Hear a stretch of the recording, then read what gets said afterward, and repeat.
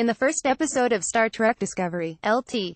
Saru Doug Jones, a towering, green-eyed alien, tries to explain his planet to First Officer Michael Burnham's Iniqua Martin Green.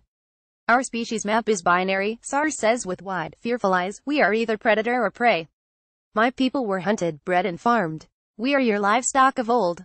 Watching Saru admit his deep insecurity is a quintessential Star Trek moment. The franchise has explored uncomfortable cultural allegories through creatures and aliens since the 1970s.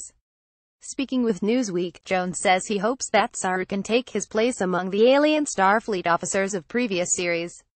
I'd love to think Saru can have his place in Star Trek canon, and that Kelpians can now be a part of this legacy. Jones says, what kind of wit or charm or heroism is that going to take? What sort of relatability has to come across, in order for fans to find him iconic in that way? It's a type of magic that I don't have the answers for, but I do get to play a part in it.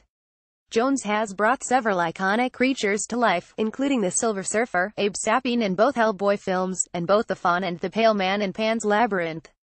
This December, he'll play the aquatic lead in Guillermo del Toro's The Shape of Water, but for now, he's on CBS All Access every week as Lt. Saru. The character, in many ways, is Discovery's Spock or Data, and that's not a role Jones takes lightly. Keep up with this story and more by subscribing now. Saru Doug Jones towers over Michael's Iniqua Martin Green on board the Discovery in Episode 3.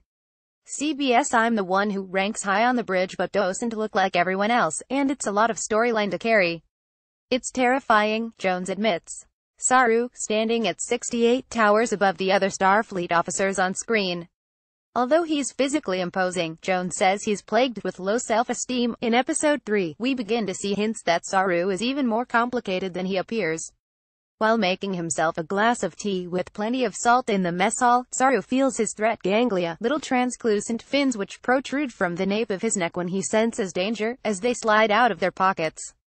He pushes them back in before the scene ends. Jones says that's something Saru has learned to do over time. He's brilliant and skilled, Jones says, but I believe Saru is hoping no one will notice that he's an underdog. He's the only one of his kind around, and I think he just wants to blend into the starship and not stand out. Kelpians like Saru have cloven hoofs for feet, so costume designer Gersha Phillips had to create Starfleet uniform boots specifically for the creature design. Those boots, which look like Saint Laurent heelless platforms, actually helped Jones to create Sarah's cautious, swinging gait.